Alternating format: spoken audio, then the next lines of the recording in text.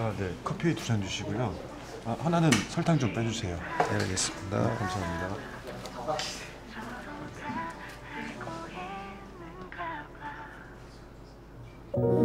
너와 단둘이 앉아있어.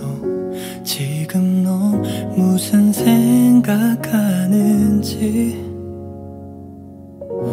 따로 물어보지 않아도 네 맘속이 다 보이는 걸.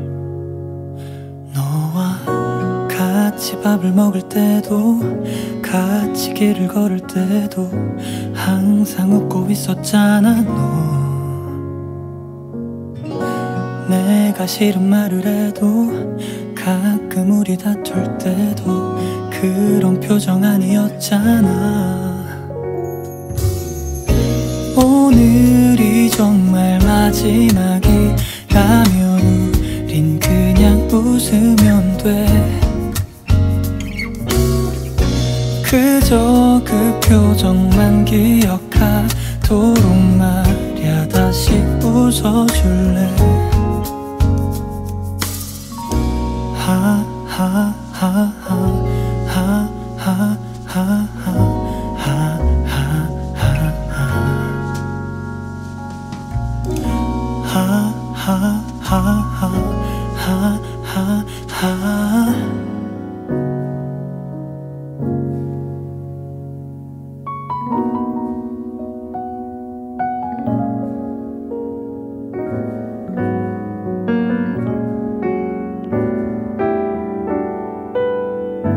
너와 단둘이 앉아있어.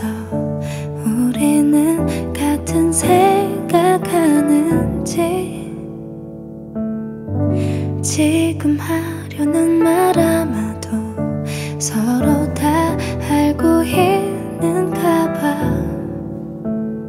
너와 같이 밥을 먹을 때도 같이 길을 걸을 때도 항상 웃고 있었잖아.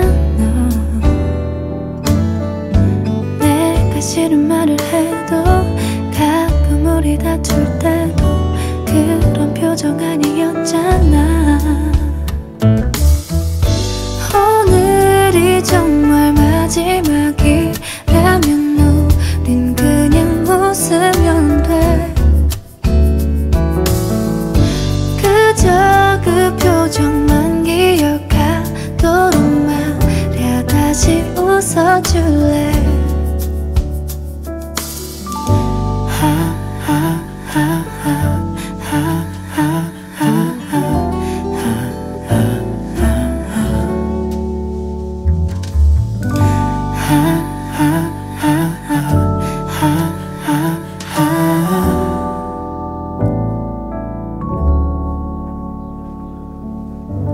너와 단둘이 앉아있어. 우리는 같은 생각하는지 지금 하려는 말 아마도 서로 다 알고 있는가 봐.